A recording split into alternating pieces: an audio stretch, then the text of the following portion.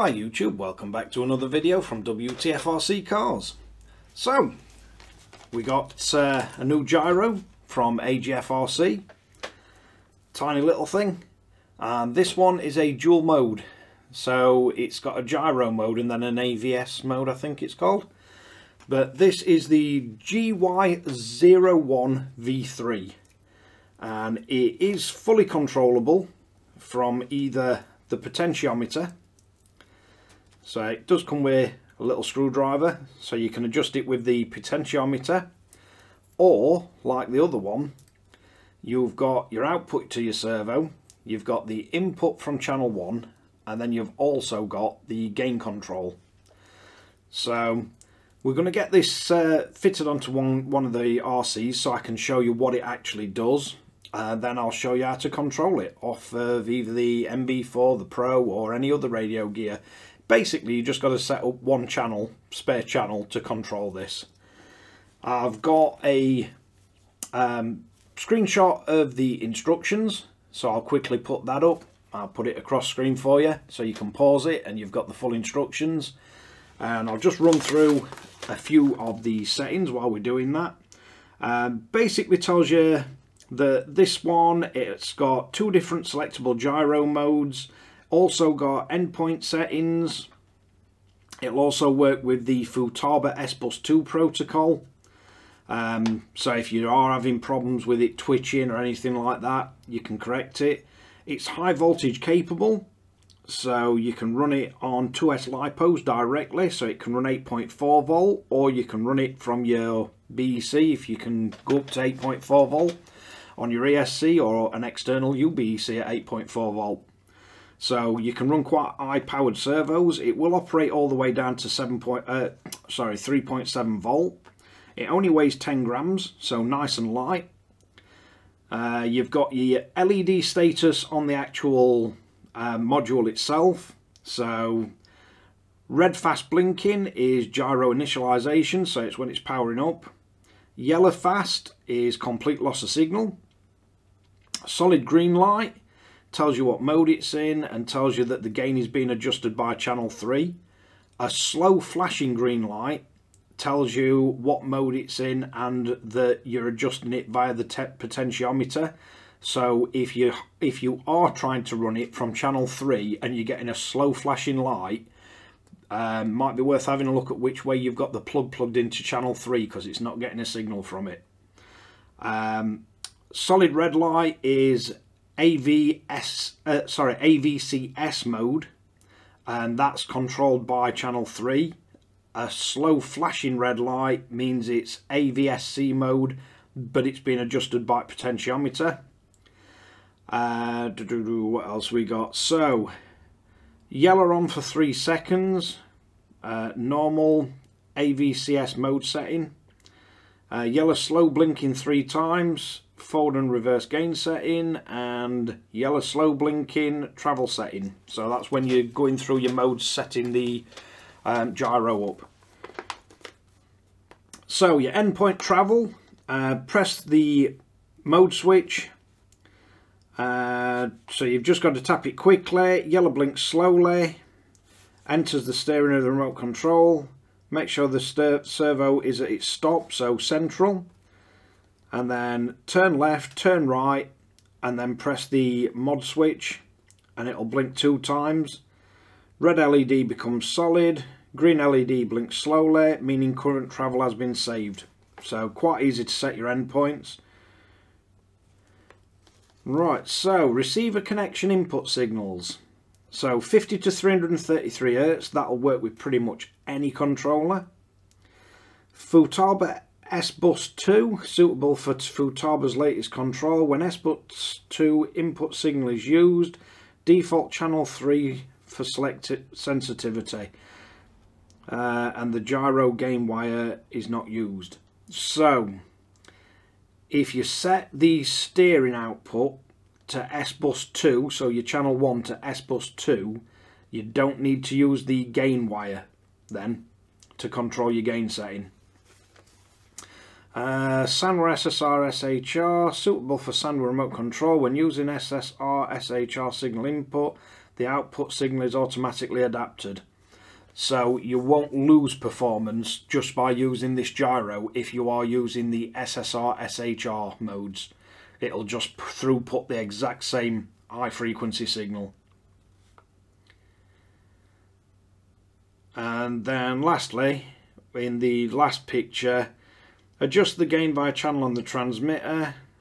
Default for S-Bus 2 input. Range is plus and minus 100%. 0 means no sensitivity at all. Plus or minus 100 means maximum. So no matter which way that channel goes, you don't need to reverse it, because 0 is 0 and 100 plus or minus is 100% gyro. So let's get this dropped into one of the RCs and see how it performs. Right, so I'll put a picture up so you can see how we've got this connected. But basically, that's on full sensitivity. So you can see just how sensitive this gyro is on full. And all we've done is set it to 100% on channel 3. So if I now back this down,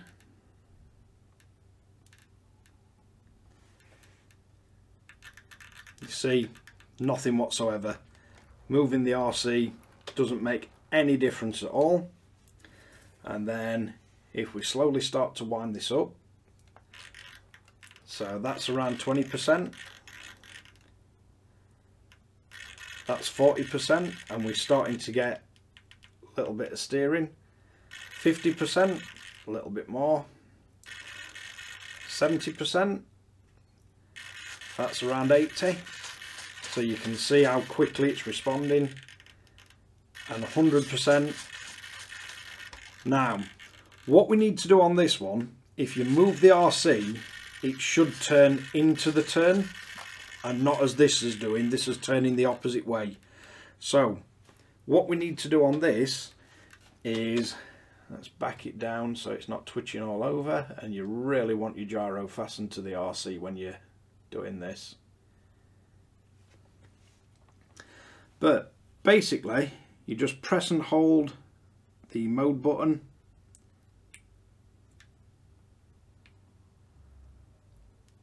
and you should hold it for 4 seconds, and that should reverse the actual servo throw. So now if I put it up to 100%, you can see it turns into the actual turn.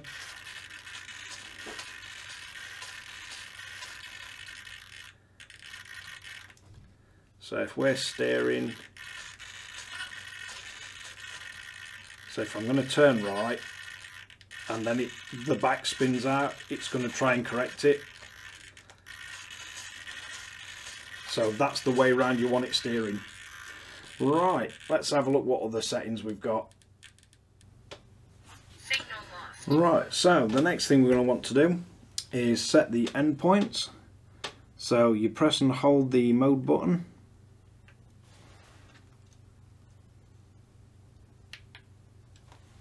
And power up your RC. The light will start flashing yellow. So we turn it all the way one direction until you want it to stop. Tap the mode button, it'll flash green, and then what you want to do is turn it all the way. I'll try and make sure I can see the end stop on this one. So you turn it all the way the other direction till you want it to stop at the end point.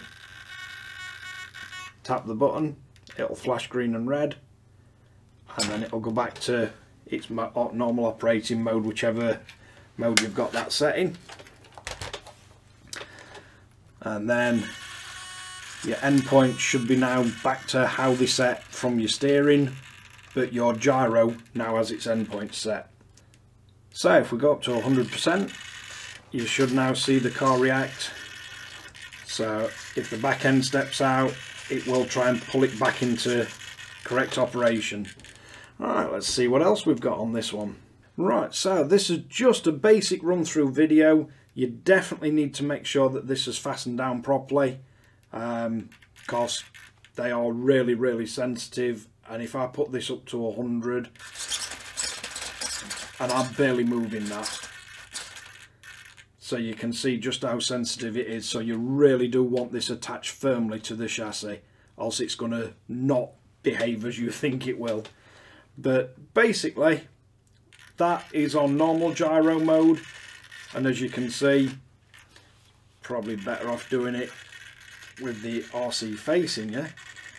But basically, as you turn, the gyro will catch the car as the back end steps in and out, and it will try and correct the travel of the car.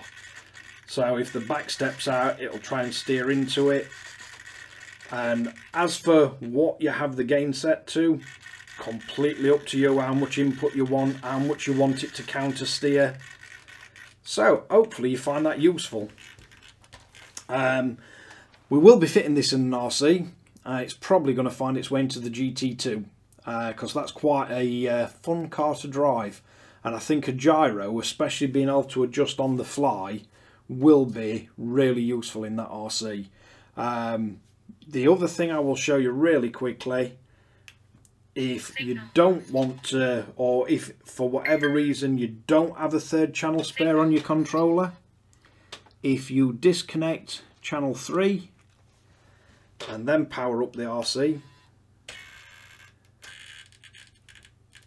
so rather than a solid light red or green, you'll get a flashing light red or green, and that then just means you adjust it with the potentiometer itself.